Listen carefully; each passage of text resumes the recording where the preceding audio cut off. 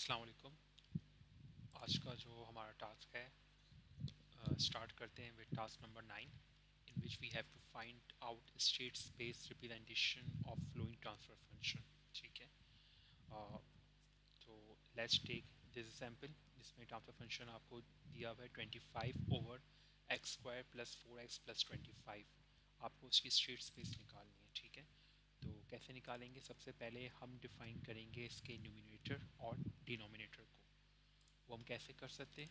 Late से मैंने variable लिया n इक्वल्स टू, और इसमें जो कोफिशेंट्स हैं x के वो मैं डिफाइन करूँगा, डिक्लेयर करूँगा। ठीक है, यहाँ पे आपके पास सिर्फ x की पावर 0 का है, तो लेट से मैंने इसे 25 लिखा,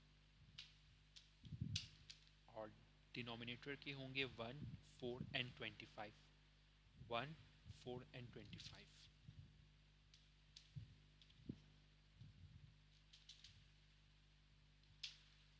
ठीक है, अब हम ट्रांसफर फंक्शन इसको बनाते हैं, इसलिए यूज़ करेंगे हम कमांड ट्रांसफ़र फंक्शन की n कॉमा टी, और इस पूरे को मैं एक वेरिएबल में सेव कर लेता हूँ, लेट से t। ठीक है जी, इसको रन करके देखते हैं कि ट्रांसफ़र फंक्शन जो सही बना या नहीं बना।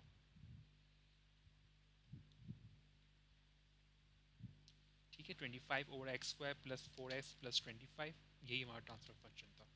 अब इसके लिए जो हमारे पास कमांड है, वो कमांड हमारे पास है ss टू tf। ठीक है,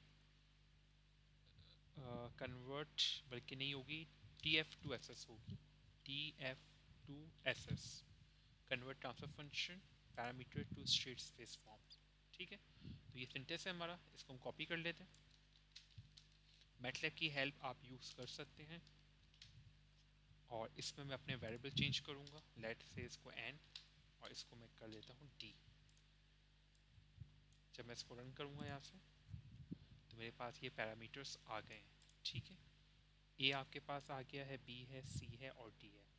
तो with the help of this command आप transfer function to state space में जा सकते हैं।